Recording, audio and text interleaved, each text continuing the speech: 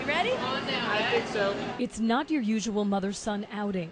Plunging into the water with whale sharks, manta rays, and hundreds of other aquatic species certainly would qualify as an adventure, but it had a deeper significance for wounded Army Major Julie Irwin and her son Sean.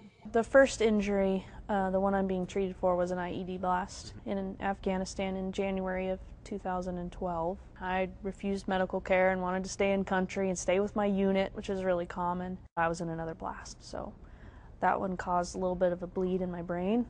And about 3 days later, I couldn't feed myself, couldn't get to the chow hall, couldn't walk. It was pretty bad. So I finally said, I think I need some help. Irwin was pulled from the front line and began treatment for 2 concussions and a lesion on the frontal right lobe. With her focus on recovery and unable to be physically active, quality time with her teenage son was a struggle. Brain injuries are kind of unique because you can't see it, you know. I just was very dull and didn't understand things, couldn't follow directions because I couldn't remember from 1 minute to the next. Her recovery regimen at Fort Bragg brought her into contact with the Army's Wounded Warriors Transition Battalion. Put your hands underneath your cylinder like this. And her own past experience as a certified diver. What followed was the opportunity of a lifetime. A trip to Georgia's renowned aquarium and a swimming exercise with its gentle giants. I haven't really had a chance to do anything fun with my son like this.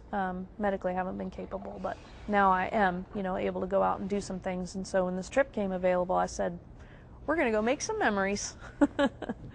Me and my son. The water's so clear, and there are animals everywhere. One of the manta rays kept coming up and going through the bubbles of the divers, doing backflips. It's really hard, and we can't start bump into anything whatever you want.